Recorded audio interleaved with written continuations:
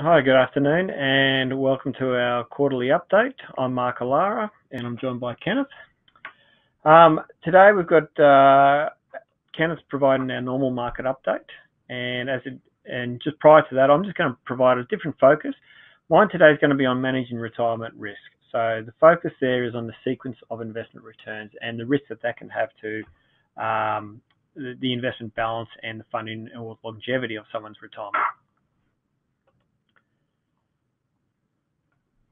So, firstly, I suppose, this comes about because of market volatility. I mean, it's definitely directed the investors and our focus as financial managers to the impact of sequencing risk and the potential damaging effect it can have on retirement savings. So all that sequencing risk it's a sequence of returns. In other words, the order in which your investment returns occur. So from an investment point of view, it impacts those when you're adding or withdrawing down on your investments. And whilst this is a retirement management risk, because in retirement, it can actually mean a much lower rate of return than you may have expected, and therefore a shortened period for the longevity of your capital. So how it occurs is when you retire, you may need to sell down capital to support your cash flow needs. And the problem occurs if the negative returns occur first, you end up having to sell some holdings. And therefore, it reduces the availability of those shares to be there. So when the markets recover, that they can participate in that recovery. And therefore, they can then undertake their normalized investment return process through, the recurring or positive returns.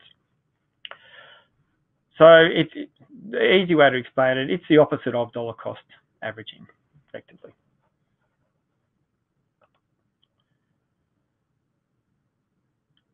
So the way to explain it is just is a couple of charts here, tables to represent, what that might mean. So if we look at the first, this is just utilizing an example of 750,000 members account balance in superannuation as an example. So we just did it over a 10-year period, and we've had an opening balance of 750,000. So the first column there, we look at if they have a poor start. So year 1, -12, year 2, -22, year 3, 8, and then it goes into a positive sequence of returns. Versus the second column, if we had a good start, 13%, 15%, 12%, 17%, etc. But all we've done is flipped those exact same 10 returns into the opposite order. And then we finish up with that, the -12% return. If there's no contributions to capital or drawdowns of capital, we end up with the same average rate of return, which you'd expect in both cases there. So sequencing risk comes into or causes havoc when you start drawing or adding to capital, particularly on the drawdown stage. And it can have a significant difference. So if we look at the exact same returns, 750,000 opening balance, but we have a drawdown or pension of 40,000 annually. When we get to year 10, the average returns in percentages are based, but the internal rate of return for the investment is vastly different. So with a good start, 794,000 account balance after 10 years from a member.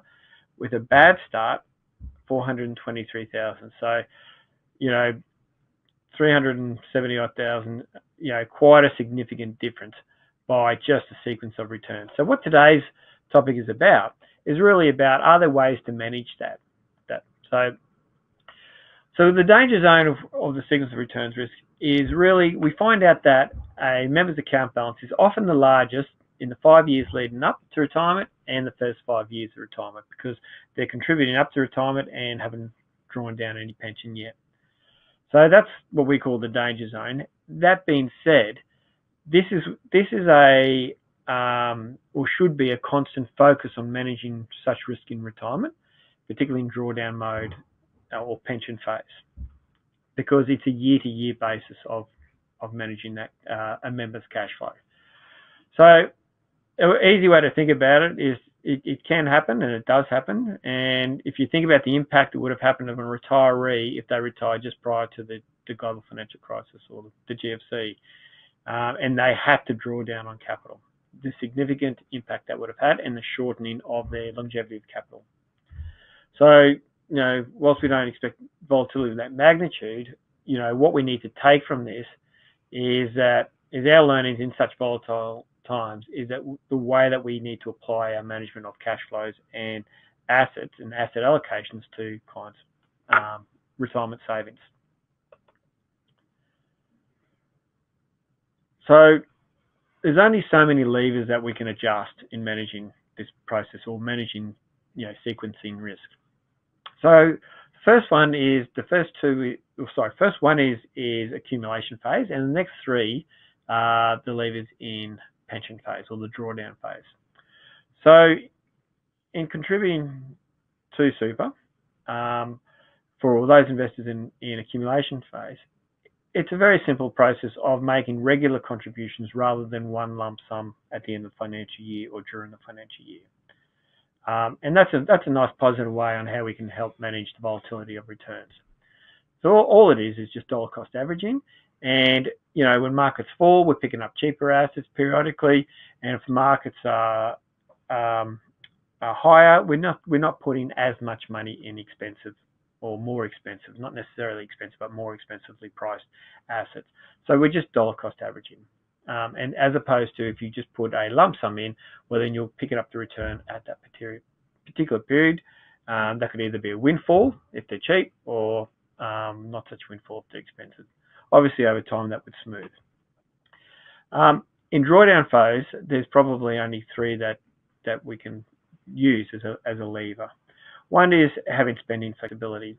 And really, all this is about is making sure a retiree is flexible on the amount that they draw down. So the focus there is on the minimum amount of pension that they withdraw in order to meet the cost of living. So the way that we deal with that is making sure that, if possible, that the return on those investments are enough to meet that cost of living. And that's usually a focus on cash flow. So when we're talking with clients, we're always working on cash flow. So when markets are good or bad, that if there's consistency in the delivery of those distributions or earnings from those investments, then the cash flow remains intact and you're not forced to sell assets to put food on the table. The key there is having a sufficient capital base. So really that focus on that is, one, leading up to retirement to make sure you've accumulated sufficient capital, and two, in retirement, that we're structuring the assets in a way that we know that we're delivering consistent and reliable income streams. However, you do need a sufficient capital base where you are not drawing more than the cash flow, and therefore a smaller capital base where you're drawing down on capital to fund your lifestyle is inappropriate for this option.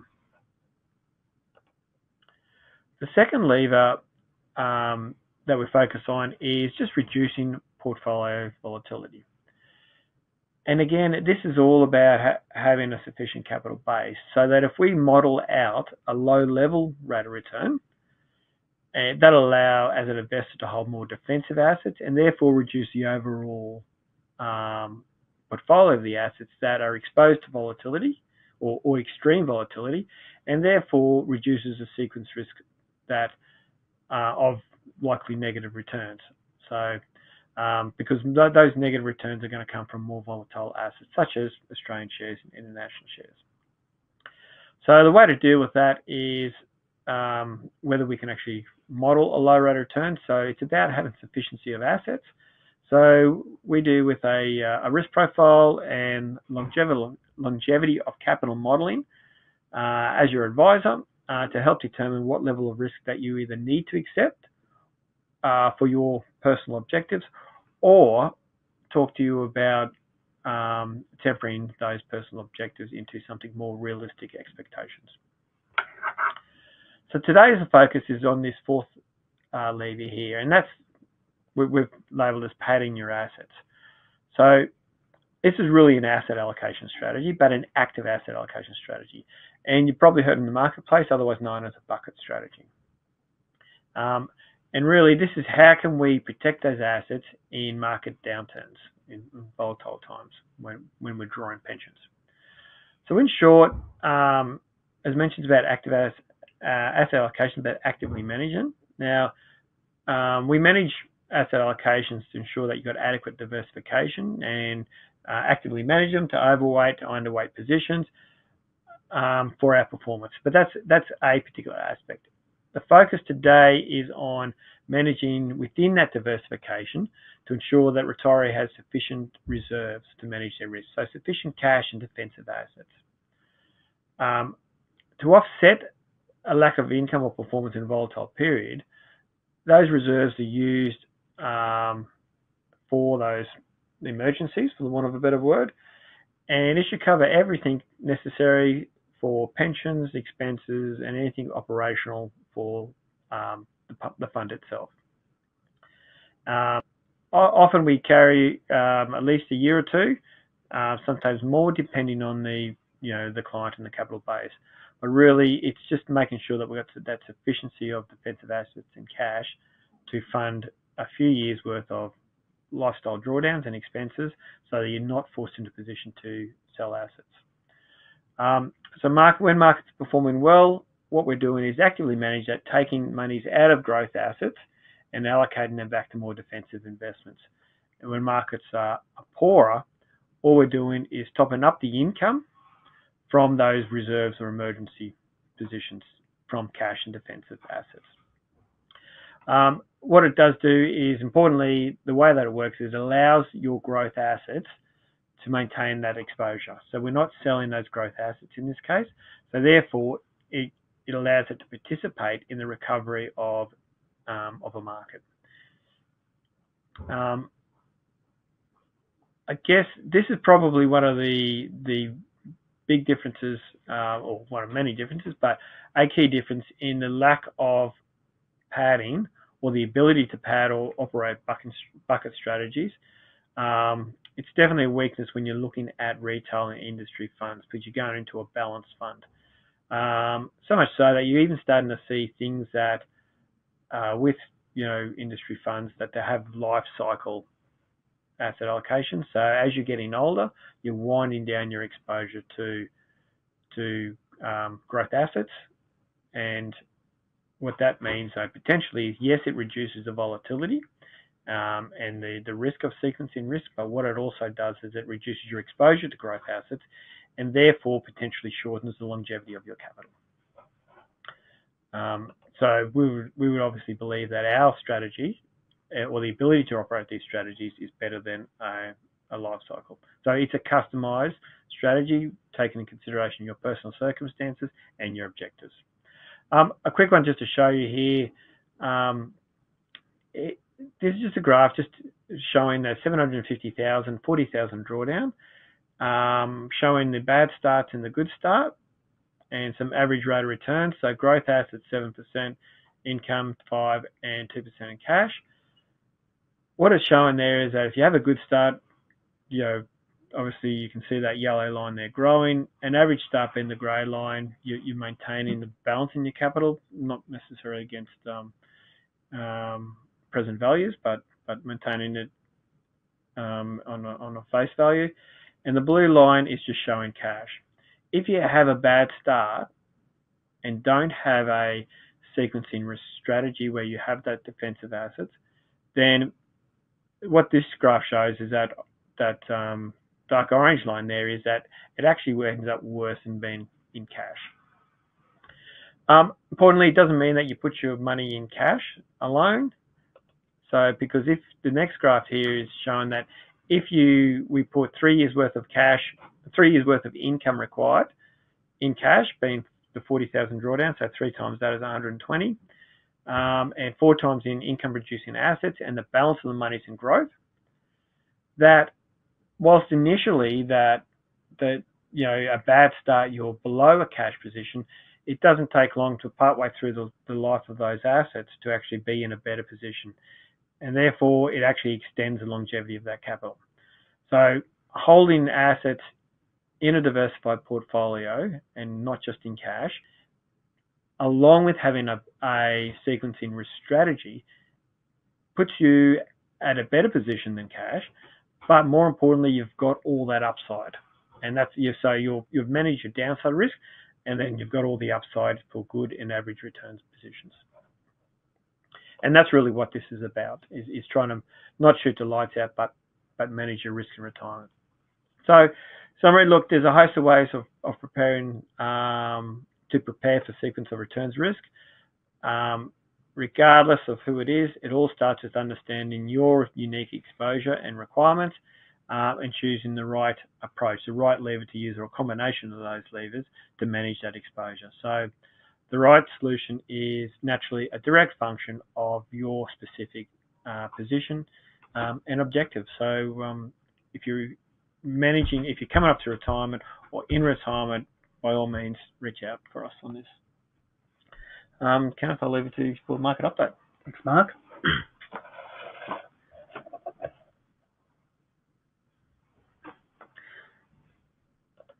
So what I really want to drive home today are three things. Valuations on our market at the moment, what's caused those valuations, and then finally what we're doing. And to start with, I think it's important to go back a couple of months and just have a look at the reporting season on a high level.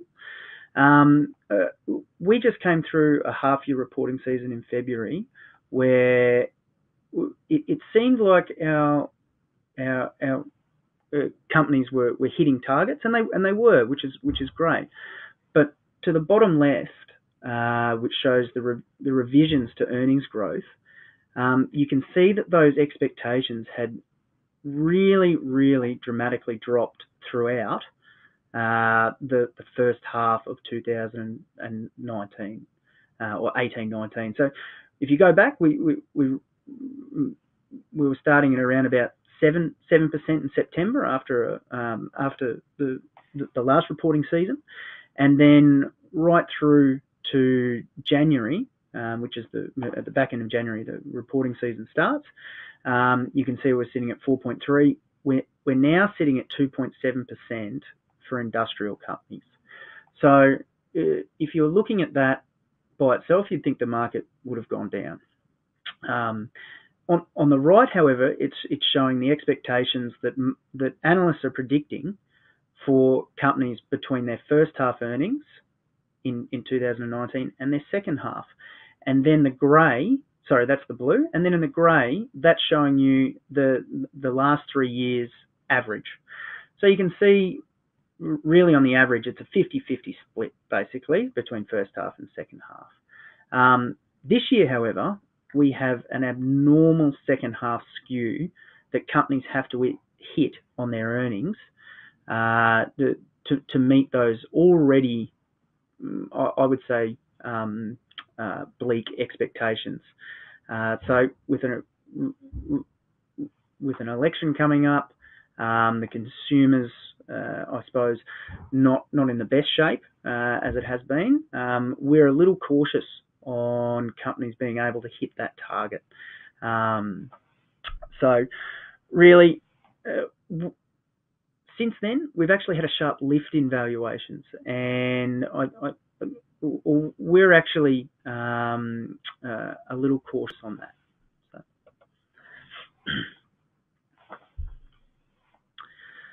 So when I was talking about the earnings growth that we're seeing, I think it's important to have a look at it over a longer term period. So this is an Australian industrials average of their earnings, and then the multiple that they trade on, which is on the right hand side. So we've actually seen earnings per share estimates starting to fall in the industrials sector. If you couple that with how the market's going, it's actually going up. So something has to give there. Either we're going to see a marked lift in those earnings, and that second half skew that I was talking about before might eventuate, or we'll have to see the valuations come back to a more normalised level. So on the right hand side there, you can see how we're trading at the moment. We're above 16 times forward price to earnings multiple. If you look at the 5-year average, we're above that, and then we're above the 10-year average as well. I would tend to focus on that 5-year average because we're of the belief that the valuations that we're seeing on our market have actually come about because of the 10-year Australian bond rate falling to record lows. So if you're an investor and you need a return, you can't get it from your defensive assets, being the bonds. Where do you go? You go into the market or the equity market and you lift valuations up. So that's how we are seeing the market at the moment. What I think is interesting though is if you look at this compared to the US. So on the next slide, it's the S&P 500 earnings and where they're trading at. And I think it's good to look at the US. One, we have the majority of our international exposure US focused. And two, it's the bellwether economy. So anytime you look at the news, you're seeing these numbers. What you'll find is when everyone's talking about the US and where valuations are stretched, in our view, they're not anywhere near as stretched as the Australian market. So you can see here it's exactly the same. You can see that their earnings haven't fallen off like our domestic economy, and also they're actually around their 5-year average. So they are starting to creep up. This was actually at the start of April, so they have moved up a little bit, but by no means would I call that an exceptionally overvalued market. And this is back on the Australian market now. And look, all that this is looking at is each sector, where their valuation is now on a price to earnings multiple for the next 12 months. So on the left-hand side, you've got those black bars, and then their earnings growth. So it's going back to the front slide and saying, well, valuations are high, and we're not market timers. They can stay high for a number of years. That's what happens in markets. There's an old saying: the market can stay irrational longer than you can stay solvent. So we're not market timers. We're just pointing out the fact that valuations are elevated across pretty much all sectors compared to their averages, and it's important to be mindful of that.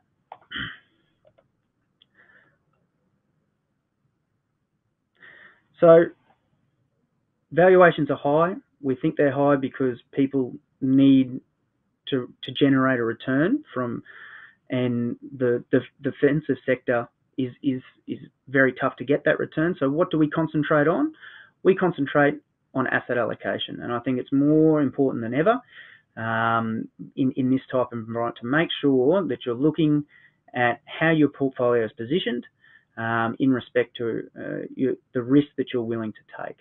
And it actually ties in nicely with what Mark was talking about. If you're a pensioner or nearing retirement, we've had a 10-year bull run globally in markets. It's very important to make sure that you're aware that there are other asset classes and holding them, there's benefits to that.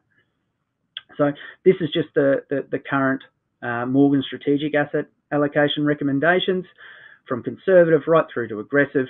What you should be doing is having a look and making sure that you've done a risk profile and that you're on top of looking at active asset allocation.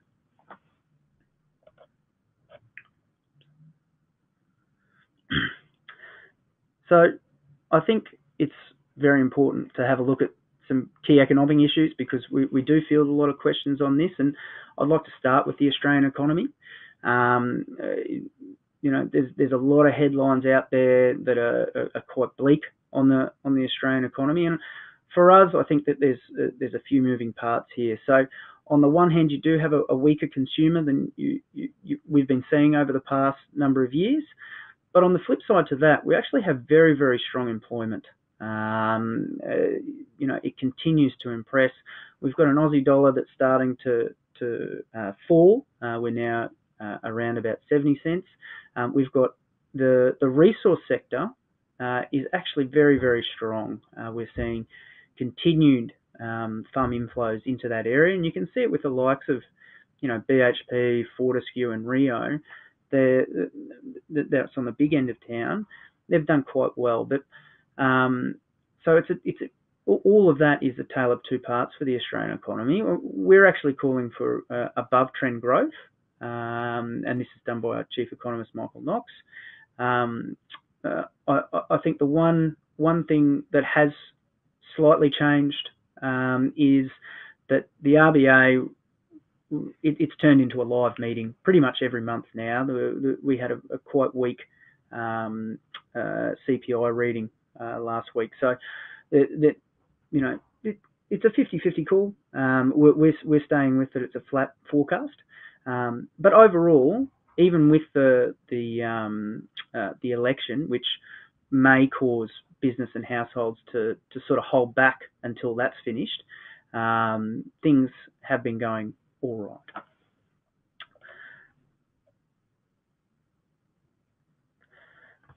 So again, we do focus on the US. It's a bellwether economy, and what we saw in 2018 was nothing short of phenomenal. They had a very, very strong GDP, both on a macro side and on corporate profits. We had tax cuts flow through, and everything was firing. And what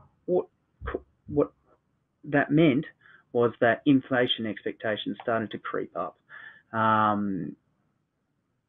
Since then, there was we had the market jitters in December, or really that September-December quarter, and we've actually seen a flood back in to a more dovish stance on bond rates. So the Fed sort of reverse course. We've seen liquidity come back into the market, and it flows straight through back to the bonds. If bonds are being bid down and you can't get a return, you see equities start to push up. So that's what's happened in the US. The GDP is starting to come down slightly, and this is just the US Federal Reserve projections. Unemployment is at record lows currently, 3.7%. They're projecting that to tick up slightly, but it's no real cause for concern, and that inflation at the moment is to remain steady.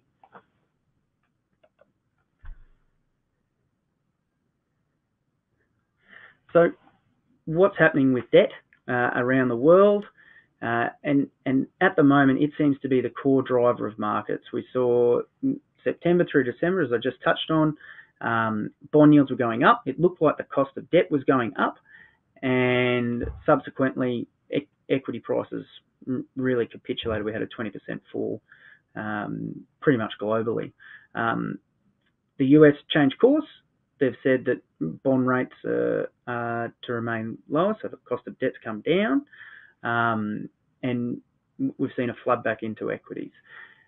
This is something that we weren't predicting. We actually thought last year that interest rates were on the rise. I think now that we're at a flat, or at least flat for a very long time before it starts to increase again.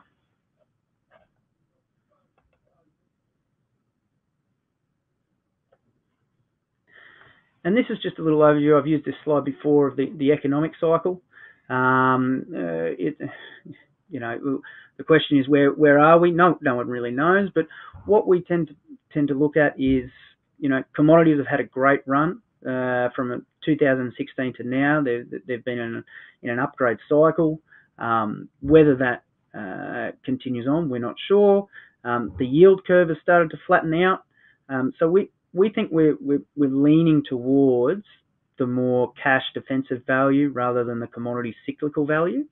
So what we're doing, looking at companies that are delivering quite good cash flow, that their earnings are defensive, and really monitoring that asset allocation to make sure we still have that defensive side in there.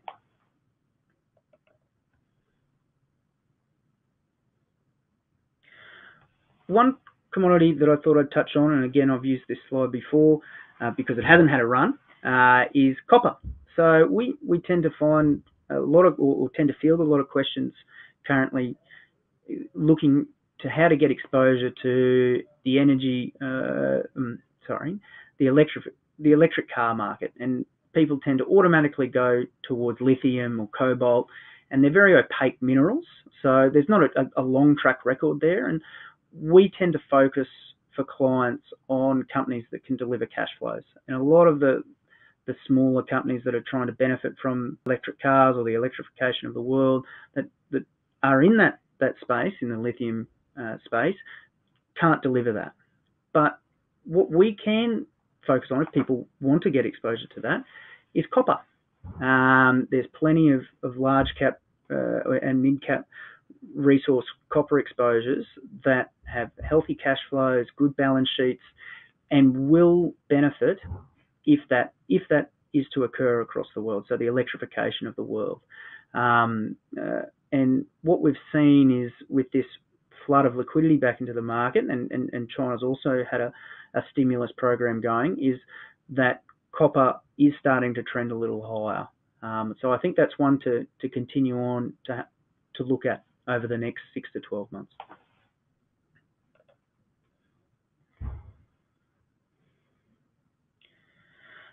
Finally, on the economic side, we've had a look at the Australian housing prices, because they're hitting the headlines almost daily.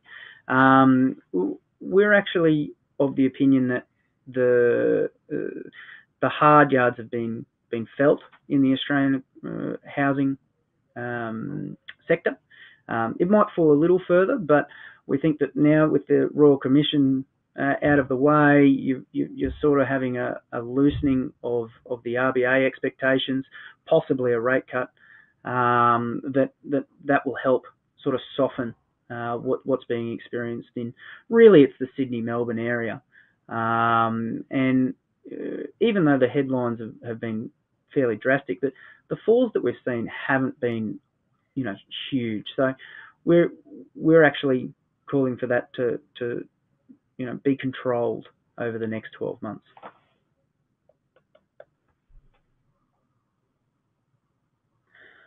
Finally, we run model portfolios here at North Quay. They're only recommended guides, but what they do is we have 3 that focus on individual characteristics, income, growth, and balanced.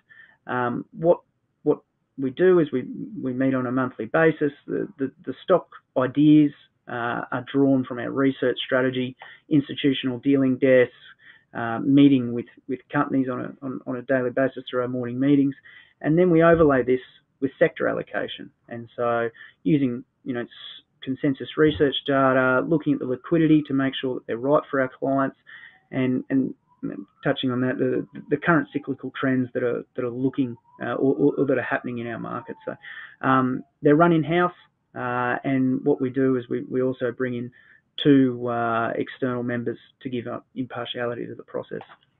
So I've just got the returns here. So we've got the balanced. It's been the best performing over this past year. We've then we've got the income model. This one has had quite a strong year as well, and is the best over the I suppose since inception. And then finally, we've got the growth model. It's been the underperformer, but still had a pleasing 1-year result above the accumulation index.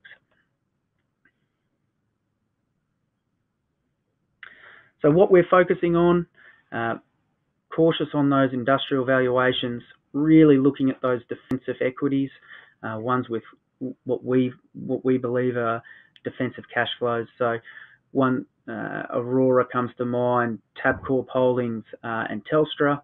Wesfarmers on a balance sheet side.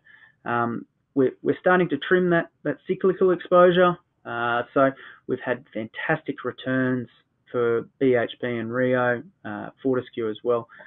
We're starting to sell those or trim. We're cautious on this second half. We've seen that skew that I was talking about at the start, with earnings expectations falling away, and in the current environment where the consumer's weak, we've got the the federal election on, I think it's going to be tough to have such a large second half skew in earnings. So there's actually a Macquarie conference that starts today. It's a well known to the market, and we think that might be the catalyst for some of these companies to start downgrading their expectations. So what we're looking to do there is just remain cautious on your asset allocation, making sure you've got the right cash levels, and that flows into what we're targeting on the defensive side. So shorter dated hybrids is what we continue to like, at least until the federal election's over.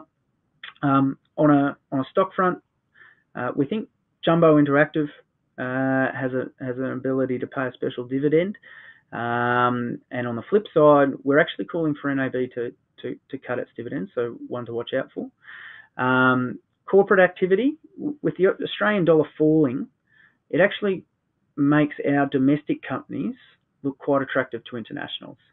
And so there's starting to see more M&A activity on our market. And one that we potentially flag as a candidate for that is Aveo Group, trading well under its net tangible assets, and has flagged that it is looking for a buyer. So one to watch out for there. And then finally, value-orientated international exposure. So really concentrating on the quality end. So we've got quality index there, utilisation of specialist fund managers. So that's a Magellan Income Trust. And then finally, Apple as a stock idea. Very, very strong cash flows and trades on quite a reasonable multiple. I noticed one of the things that you mentioned earlier on the commodities front was copper. Yes. So exposure for copper? Yeah, certainly. Oz Minerals, Oz Minerals is our pick for that particular space. Our research analyst Tom Sartor does a great job identifying these companies, and I think he's called Oz Minerals fantastically well. So that's one that we're looking at. All of that's obviously general advice. Yes. So before you act on that, please seek some advice so that we can take into consideration your personal circumstances.